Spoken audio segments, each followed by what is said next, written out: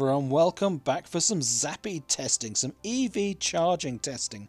One of the things that's really bugged me for quite a while is just those little tenths that when I'm charging with the Zappi and the conflicts between the eddy, the Zappi, the battery and everything else that's going on in the house, clouds going over and the solar adjusting, all of that mayhem that goes on that these smart devices seem to manage for us. Sometimes I get some bouncing between grid draw and grid discharge, so some export and import, and I really don't like that. I don't like those tenths of a kilowatt hour that keep getting consumed, and the more charging of the electric cars that I do, the more overhead and the more grid draw that I have. So I thought I'd do a test today. I thought I'd try the difference between using a granny charger, which is a fixed kilowatt charging rate that maybe the battery and the solar etc can handle and keep more stable and not bounce, but then also test the Zappi and see what happens if I make some adjustments to my home storage battery on the amount of balance between grid import and export, but also the device charging limitations as well. The DVCC charging characteristics I consider max on the Victron, and therefore controlled how much energy goes into charging the battery versus how much is used for other things. So anyway, let me take you through those settings and what I see and what actually happens with this test and see if it makes sense to you. One, it's a good exercise for me learning about the control that I have and what happens with the charging. But anyway, you'll see as I go along, and hopefully it makes sense and hopefully there's something to learn and share along the way. Let's start with some basics and start to make clear what's actually showing here on the screen. So the bottom row are the modes for my Zappi and Eddy. This is Home Assistant, but it links in via an API to the Myenergi servers and can control the mode, whether it's fast, eco plus for the Zappi, or in stop mode or normal mode for the Eddy. Next row up, these are the counters for the Eddy and Zappi, showing how many kilowatt hours we've put into the various devices. 1.31 kilowatt hours has gone into the Zappi today, and 0.03 kilowatt hours into the Eddy so far. Going up a row to the dials, that's showing the amount of export going out to the grid on the far right hand side, and the one the hand is pointing to, import. That's what I'm interested in, the extra tenths of a kilowatt hour that are coming in from the grid. So at the moment that's showing 58 watt hours, which is nice and low, but I want to see whether that increases at all. This is coming from the solar edge inverter and doesn't update very often, so it's not as dynamic as the numbers above. Then on the left hand side we've got solar today. That's total solar for all three arrays that we've got. That's coming from the Myenergi servers, and we've got solar edge as well. That's just the amount of solar energy from the 2 kilowatt inverter, the solar edge inverter. The next row up are current and live monitors of kilowatts being used by the Zappi on the left hand side, then the Eddy, then our air conditioning units, which is 0, and the oven and hob, which will hopefully stay at 0 as well. So it's just the Eddy we're looking at on that line. Next row up is the Myenergi tank, our hot water tank, so we'll just ignore that row completely. Okay, next row up, this is the critical one. This is the dynamic data that's coming out of the Victron inverter. So Home Assistant is connected directly to the Victron inverter and it's getting this live from the Victron inverter that's managing our battery. The really good thing about this data is not just that it's live, but the refresh rate is just a couple of seconds, so you really can see dynamically what's going on. Starting from the right hand side, AC loads, that's the amount of AC power we're using in the house. VPV power, that's PV, that's solar power, so that's how much we're generating right now, 1.9 kilowatts.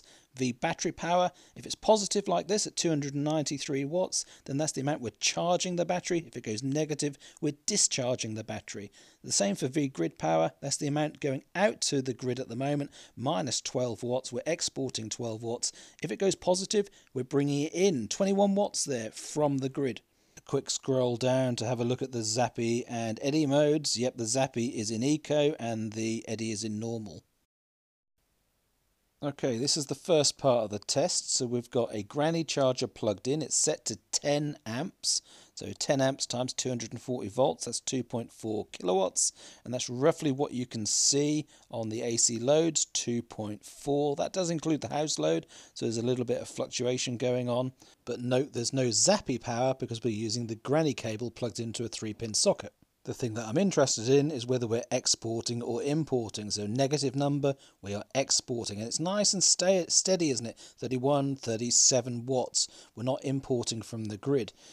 For those that know the Myenergi Zappi, I've got export limit set to 200 watts. So it should, if I was on the Zappi, be putting out 200 watts to the grid. But because I'm on a granny charger, I'm not. So I'm relying on this setting for the Victron inverter, which is currently set to 40 watts export. So my balance to 0, trying not to import and trying to export, I've got it balanced to 40 watts of export. So looking at the PV data, VPV power, we're generating 2 kilowatts of power, but we're actually using 2.4 kilowatts because it's a fixed load on the granny charger. So 450 watts at the moment is coming out of the battery. So that's the only thing that's balancing. The battery is balancing to the grid and to the loads. And it seems to be doing a decent job. It's keeping reasonably steady. So the power from solar is obviously going up and down slightly, but today it's quite a cloudy day and we've got some consistency, so you're not going bright sunshine then cloud, so the PV power is staying quite reasonable between 1900 and something and 2000 at the moment. So the battery draw is staying reasonably steady, fluctuating a few watts here and there, and the grid export as well is fluctuating within a small margin. So it's good because it's not going to import. So far, my import SE number is not going up, which is great news. So this looks like a really efficient way of charging your electric car using a granny charger. Moving on to the next part of the test, we've now set the Zappi into eco mode. So not eco plus, just eco mode. So it's going to continually power the charger at 1.4 kilowatts roughly, and keep that as a minimum. If there's more excess solar energy, so the Zappi can see export going to the grid, then it will increase the amount of charge that it's got and use that extra energy that is currently being exported. So the Zappi's watching for the V grid power to go above minus 200, and then it grabs some resource and increases the charge rate.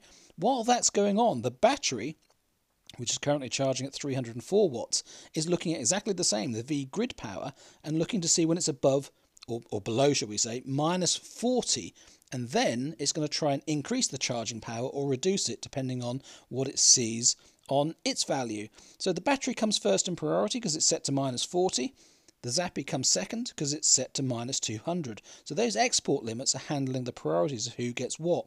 But what we can see going on here is 1 minute it's minus 100, the next it's plus 5 at the moment, minus 48. So it's fluctuating more than what it was. And this seems to be the issue, that there's a conflict between the battery fighting for the extra export energy and the Zappi trying to fight for it. And it seems to happen quite a lot, especially when it's down at that minimum level that we've got this situation right now. There is another factor to consider, and that's the limit that I set on V battery power, the amount of charging that the Victron inverter will do. I can set that as a limit in the DVCC settings. I can set the maximum amps that the Victron inverter will charge the batteries at. So if there's any more spare resource above what I'm currently charging at, then it won't use it for charging the battery, hence it will make it available to the Zappi. So here I go, I'm going down in Home Assistant and I've got some buttons here with some preset levels of DVCC. And I'm going to set the 2 amp button. 2 amps on a 48 volt battery configuration, that's going to be 100 watts of charging. The idea being that I'm going to put as least amount of solar energy towards battery charging and put as much as I can towards the Zappi, so there's less contention going on. That's the purpose of just doing this test.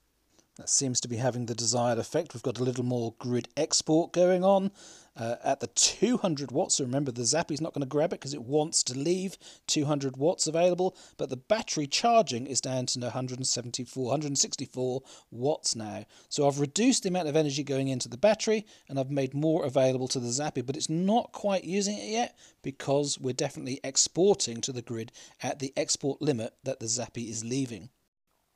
Are you still with me? Are you keeping up? Does this make sense about the export limits and the minus 40 watts and the charging limits? So things are looking a little bit different now. We've got a little bit more solar energy at 2 kilowatts. The AC loads are at 1.6 kilowatts, so we've got some spare energy, but I've limited what we can use into the battery, so there's no contention with the battery charging, and hence we've got some export. So at the moment it's nice and steady, and we're exporting more, and everything's looking good. So now we've found a balance. We've got a balance to what's going on. If PV power goes up, then hopefully just the Zappi will go up on its own. And what I'm interested in is, will the Zappi bounce from export to import, etc. at this point, or will it not, now that I've almost removed the contention for the battery? If PV power reduces though, and I've got less generation, then we'll have to start using more from the battery. So instead of charging the battery, then it'll have to discharge from the battery. So then you'll have some contention. Okay, let's go back to those DVCC settings and click on the 4 amp button. So now it's 4 times 50, 200 watts. Now what I'd hope for is that the battery would respond immediately and start charging more, because there's 227 watts going out to the grid and I've got minus 40 set on the battery, so that should be at least 160 watts available to increase charging to the battery. But it's not. It's staying at around 119, 120, and it's going to increase more slowly, and I'm really not quite sure why it's doing that. Maybe it's because the PV power is now up to 2.2 kilowatts. The Zappi is charging at now 1.7 kilowatts. So we're ahead of the minimum of 1.4. So maybe it's something to do with that, but we're still exporting 230 watts. Why is that when I've asked for more battery charging at 4 amps? Anyway, here it goes. It's now starting to increase. 164 watts going into the battery. So it is taking its time to balance and get these adjustments with priorities right. So far, we're still exporting 200 watts. So again, that setting of the 4 amps hasn't quite given the result I want instantaneously, but as you can see, it's slowly getting there, 174 watts. To me, this looks like the Zappi is actually getting priority, even though the grid export limits that I've got set should mean that the battery gets first priority, but it looks like the Zappi is getting in occasionally. So maybe the battery is a little bit slower in responding than the Zappi. I'm not quite sure, but I'm learning here about the balance between the two. One potential reason for this is maybe the monitoring of the grid isn't as accurate with either the battery or the Zappi. For example, on the Myenergi app, the grid import and export is never as accurate as other ways of monitoring it. So maybe the Zappi thinks it can respond or is working based on one number of grid export, whereas the battery is working on the other. Perhaps I need a wider margin between the two that takes into account any inaccuracy with the CT monitoring that the Zappi is doing. Anyway, what I'm achieving here is I'm charging on the Zappi in eco mode, and I'm not bouncing into grid import, so my grid import is not going up. This is exactly what I want, and it appears that I can do it by limiting what energy is going into the battery. So what I'm obviously going to do now is try to increase the amount of energy that goes into the battery to see if we get that bouncing. So scrolling back down to my DVCC buttons, and I'm going to select the next one, which is 5 amps. So it's only a 50 watt increase from 200 watts to 250 watts. But let's see whether that makes any difference. So this is all in real time with a screen recording of what I'm watching. So what I'm looking at now is the grid power, which is minus 202 watts, and the V battery power, how much we're charging at 174 watts. I want to see if this increases and goes more towards the 250 watts. So let's let this play out and just have a look.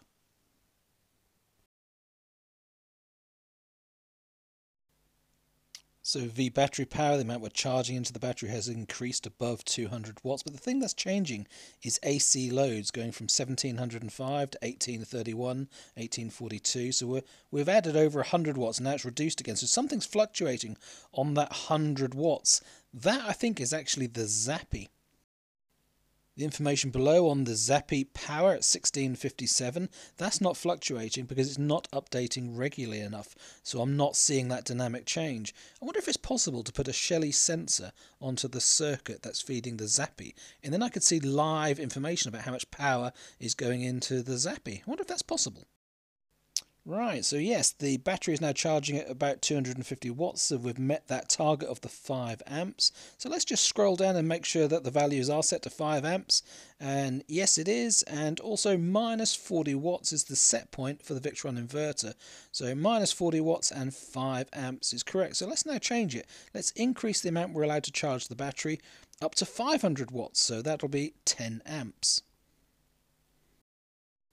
So if there's any excess energy above the default Zappi setting of 1.4 kilowatts in eco mode, then we should see that start to move towards battery charging in VBAT power. So yep, 274, 374 watts, it's increasing, going in the right direction. AC loads went down momentarily to 1684. That's meaning that the Zappi is reducing in its charging. Battery charging is up to 419. It's heading and reacting faster this time to the 500 watts. So yeah, battery charging is getting close to the 500 watts now. Zappi has come down in charging rates to 1500. It's reacting how we want. But I'd like to see what happens when the Zappi is trying to maintain the minimum level of charge at 1.4 kilowatts. So let's change DVCC again and put 750 watts as the maximum battery charging. So battery charging should start to increase, and it is 564 watts now, and then gradually the AC loads will come down more to the bottom level of 1400 watts. So yep, battery charging 644, 1428 for the AC load. Have a look at grid power now though. Now we're getting to the situation where I think we're going to start to see this bouncing, and yes, there it is, the 37 watts of import. We just imported some energy from the grid. The Zappi at 1366 watts, we're obviously continuing to provide the power from the Zappi because it's in eco mode, not eco plus. And we've set 750 watts for battery charging, but we're not achieving it. We don't have enough energy to do that charging and run the Zappi at the minimum level. So if we were in eco plus mode, then it would obviously time out. Because we're in eco mode, it's not timing out. And now the battery itself is having to adjust how much charge is going in or how much we're discharging, etc., depending on how much available solar there is. And in this situation, it is bouncing around. We are importing from the grid, where previously, when I had a lower rate for the battery charging on DVCC, we had more available energy to provide for the Zappi, and it wasn't bouncing off this bottom level of 1360, 1400 watts. So yeah, I'm learning here that there are ways in which I can force a little bit more export and control things and not have this bouncing around in the grid import. Let's make another change. Let's change the Zappi into fast mode. So if the car allows it, it'll charge up to 7.2 kilowatts in this mode. The Golf is actually set with a limit of, I think it's 10 amps. So 10 amps at 240, 2.4 kilowatts. That's what we're going to see. Yep, we've got some grid import now though, because where's it getting the extra energy? It's suddenly using more with the Zappi charger. It's having to bring that in from the grid, and now the battery is going to adjust and start to discharge from the battery to free up some energy so that we don't actually import from the grid. But as you can see, it's not lightning fast. It's not happening instantly. And those changes, that's where you get these tenths of a kilowatt hour. So mucking around and changing like I've just done, that's what causes grid import. If you leave things alone, leave it stable, and try to keep consistent amounts of power usage, then things won't have to fight between each other and it won't have to keep changing. And all you've got to contend with is weather when clouds come over and the amount of PV generation changes.